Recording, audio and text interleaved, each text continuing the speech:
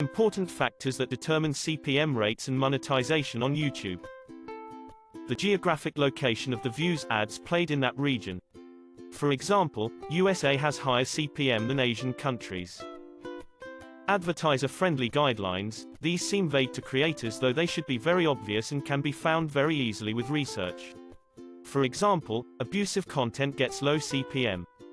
Not all views are monetized because not all views trigger an ad. For example, one user sees more ads in the beginning of any session and less ads if she is switching on random videos very fast. Some viewers have ad blockers enabled on their devices. For example, Brave browser on PC, SnapTube on Android blocks ads completely. So if someone watches your video on these apps, CPM equals 0. What device a viewer uses matters. Not all advertisers enable ads for views on mobile devices. For example, a Windows antivirus ad will display only if someone watches YouTube on Windows.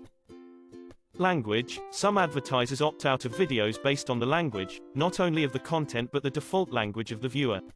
For example, English grammar app ad will not display to anyone who had default language as Hindi. Available advertising inventory. Not every niche or genre has the same volume of advertising, meaning not enough to go around. For example, gadget unboxing videos get more ads than cooking videos. Content farms could absorb the largest amount of advertising budget within a niche or from a brand due to the volume of content and views. Budgets are often approved each quarter and can fluctuate. In January, ad revenue is low because inventory is low due to waiting on approvals since previous year's budgets don't tend to roll over. Monetized views that exclude profanity are more valuable and can have a CPM rate up to 4x higher.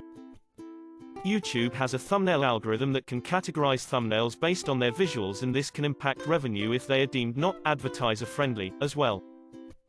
Videos with higher average view durations tend to earn higher CPM rates, even if they get less overall views. There are opportunities to place multiple ads within a video, not just in the form of video ads but also display advertising. Some niches in YouTube, such as professional services, have a higher CPM rate and less competition as compared to entertainment or lifestyle niches. They have a lot of content. Thanks for watching. Please like and subscribe to motivate me for more uploads.